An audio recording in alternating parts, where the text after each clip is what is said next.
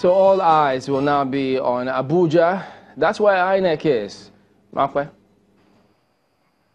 Well, I'm already getting snippets behind the scenes as to what precisely led to the, the move-in. And it's almost the same thing. There's nothing special that I'm listening to, so don't get worried about that. But I have with me in the studio right now Mr. Mohammed Haruna, who is the National Commissioner and Member, Information, Voter Education and Publicity Committee of INEC. You're welcome to Sunrise Daily. Thank you very much. Well, you are in the eye of the public now, not you personally, but yeah, INEC. And you're one of the national commissioners who took part in the decision-making to eventually move the polls. Yeah. What was the thinking of the commission while you were there? I think our chairman has already spoken to that. You remember when he addressed some of the stakeholders on Saturday, that is Saturday when the election would have taken place. He did say why it happened, which was essentially a logistics problem. Perhaps we really underestimated the scale of the logistics that was involved. This is an election in the country for the first time where 73 candidates were contesting for the presidential elections. Altogether, over 23,000 candidates were contesting for various constituencies. Now you could say, well, but you knew all this. Yes, we did. But, when the material started coming in, and part of the problem, of course, was that there were some delays in our giving the go-ahead for the printing of the sensitive materials, that is ballot papers, result sheets, and so on.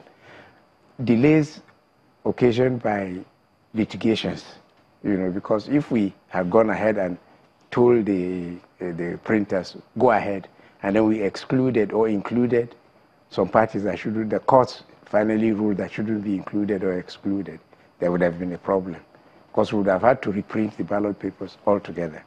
So by the time these materials started coming in, they were coming in huge quantities that we didn't think, we didn't imagine would be that big. All the hands were in deck to move them. The CBN, the governor of CBN himself personally, and I must commend him, was involved. Inspector General of Police, because we get police to escort the materials, just like they do for our currencies. The Chief of Air Staff, all of them personally were involved in trying to evacuate these materials. But problems of weather, problems of inadequate equipment. For instance, there was, at a point in time, there was only one forklift to move things in and out of aircrafts. So all these problems, by Friday, we were still hoping, because all these hands were on deck, and everybody who would be involved, the Navy, everybody was involved in trying to move these things. We were still confident that we'll be able to meet the target. So I want to confirm from you now. The decision to move it was a unilateral one by all the commissioners. You mean unanimous one? Yes, it was unanimous by all of us. One. Yeah. And you saw that it was the best decision to take in the light of the circumstances that you have explained. Absolutely. I was just telling you before we came online that, there's a Hausa saying which says, the Mugun Rawago Makintashi. That is, literally, it's better for you to sit down and get up and dance a terrible dance. We had absolutely no doubt that if we had gone ahead, we would have danced a very terrible dance, because sensitive materials had not reached all parts of the country. And when you're going to have the presidential election, not just the presidential election, remember we were going to have 3 sets of elections that day, the presidential, Senate, and the National Assembly. If materials hadn't reached, so that would open at the polls at exactly 8 a.m., at least, give or take 31 hours, there was no point going ahead with the election. Because if we did, you can be sure we will be the first to be accused of some funny things, Well, you're still being accused now. We're still being accused. The accusations are still coming in thick and fast. Yeah. The APC held a caucus meeting yesterday, and they were very clear, they were very categorical that you were collaborating with the opposition People's Democratic Party. That's a very funny accusation to make. If we remember, only late last year, the PDP were supposed to have been collaborating with were the ones that led the demonstration. If you remember, it was led by Bukola Saraki himself, the Senate President, right to our premises and demanded the resignation, the sack of our chairman and Mrs. Amina. This was shortly after the Osho elections. These are the people we are supposed to be working with. You know, so I don't understand it. Mm. You've also seen that, I don't know whether you've seen some of the refutals put out by the NAMA, I think, saying that there was nothing wrong with the weather. So you shouldn't blame, INEC shouldn't blame the weather. No. I'll be surprised if NAMA will say that, because certainly there were problems with the weather, especially the first day. Because the aircrafts were there, they were just about when some of them, there was one that was heading for, I think, Maiduguri. It couldn't land in Maiduguri, so it had to come back before eventually we were able to deliver the materials for Maiduguri. Well, you have already said that proverb, you know, it's better not to stand up than to get up and dance a terrible dance. Yeah. And Nigerians will be hoping that when Saturday comes, you will not be dancing a terrible dance. They'll be looking forward. We will not be dancing a terrible dance. So you have put out a checklist. They want to know whether you are now complying with the checklist that you have already put out there. I'd like to read some of the articles, some of the items on the checklist. You're talking about the completion, confirmation of deployment of materials by Monday, 18th of February, configuration of the smart card readers, which should have happened between Sunday and Thursday. Is that still ongoing? Is that ongoing? By yesterday, 4 o'clock, 5, we had already achieved 96% of the reconfiguration.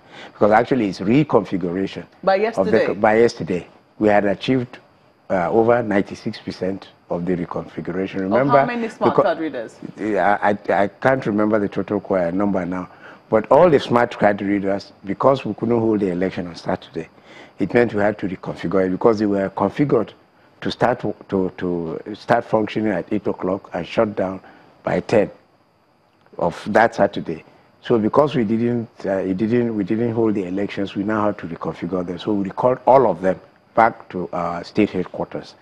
And I'm sure by this morning, they probably have all been reconfigured already. But as I said, as at yesterday evening, we had achieved over 96%, of the reconfiguration. Well, you're seeing some controversy in some states now over the receipt of sensitive materials, the retrieval of sensitive materials, and you're finding that party agents and INEC and some journalists are going to the CBN to go and see whether indeed these materials are complete. How many of the states do you have controversies in, and how are you resolving them? I don't know if we have really controversies as such. Once we decided that we were not going to hold the elections, we knew we were duty bound to recall all of them and take them back to CBN before we were accused of tampering with them.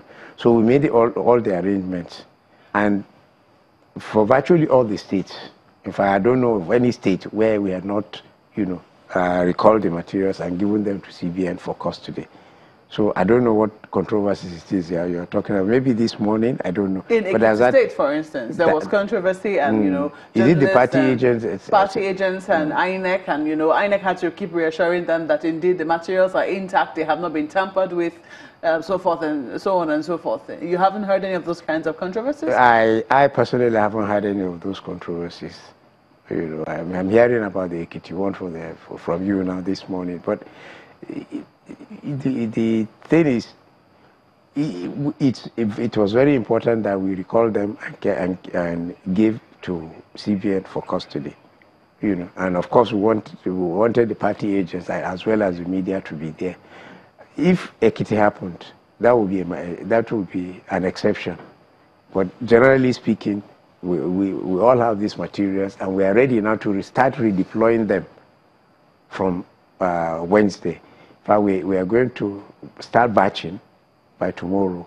Batch them, that is for, the steps, the way the forward logistics.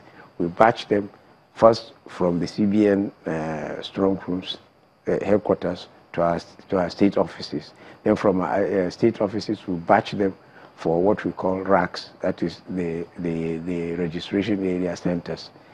This is where we have some are super racks. That is, if you have more than one rack in a place, like maybe 2-3 primary schools, we call them super racks.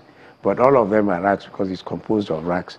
The super racks. Let me ask you about the card readers. You said that you have reconfigured. Almost By this morning, I'm confident. Now, the questions about the number of the card readers that you have. Let me confirm from you. Did INEC say they have 180,000 card readers? Is that the figure they have? I think yes, that's the figure we have. Well, yesterday at APC's caucus meeting, the chairman raised question about the number of card readers. They say that from what INEC has said, it seems that you only have 4,000 extra card readers. In the event that card readers don't work in some parts of the country, they want to know first of all how you intend to redeploy or deploy an extra card reader. They think that every card reader in every polling unit should have a backup. If you have 100% redundancy, it doesn't make much sense. The thing is, I appreciate people's anger at what had happened, but people should also appreciate some of the problems we face. The chairman mentioned, for instance, the problems we had when some of our offices were burnt. The whole card reader for Anambra was burnt. So we now had to pick from those redundancies to supply completely over 4,000 card readers for one state. You don't need 100% redundancy to be able to meet up, because you're assuming that every card reader will break down. But it's rare. Just confirming, is INEC still standing on the point that there will be no incident forms? Absolutely. We've already reconfigured our ballot papers to take care of that. You remember, because of incidences of abuse, accusations that our own staff were abusing that. That's why we now reconfigured the ballot paper in such a way that now